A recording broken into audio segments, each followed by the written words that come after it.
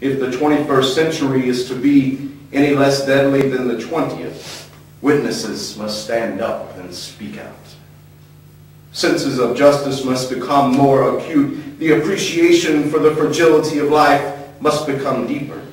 We must become, as a global community, more caring and compassionate. This will not happen without witnesses. The hope of our gospel, our important news, will take us to unknown places. For some, it has taken them to the ends of the earth, others to the edge of their hearts. For Reverend Samuel Kiles, who was present when MLK died, it meant putting one more foot in front of the other. For Fannie Lou Hamer, it meant forming the National Women's Political Caucus in 1971 and speaking for the inclusion of racial issues in the feminist agenda. Our greatest witness is not that we are timid, but that in the darkness, in the middle of chaos, when there is no hope, we hear each other. We hear and we act. That we did not wait, but knew that the story was no longer a tale, but a call for action. Who will tell your story? What story are you proclaiming?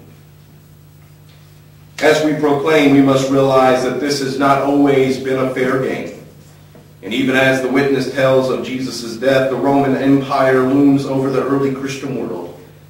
But we don't even look into the Bible for those stories that have been overlooked. Why? We don't even need to look past yesterday to hear stories to which a deaf ear has been turned. To proclaim, we must listen. It can be hard to hear the stories of those that suffer, and many suffer from the ailment called shame. Their burden is one that they did not choose. Their burden is one placed upon them by those that could not even listen even to themselves. But you have heard a story of a man who hung up on a cross. He was born to a young woman, unmarried parents, and challenged the status quo. Shame was the game for those around him. Yet for our obscure, no-name, out-of-the-blue, run-of-the-mill Jack or Jill of all trades, quickly fading, never digressing witness, the gospel that was told was love. A new way of relating had come. No longer did we have to control through shame, but we could liberate through love.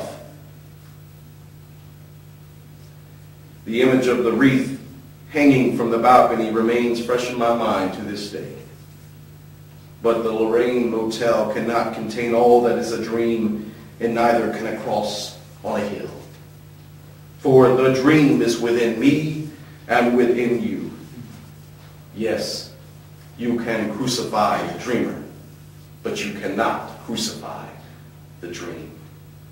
Amen.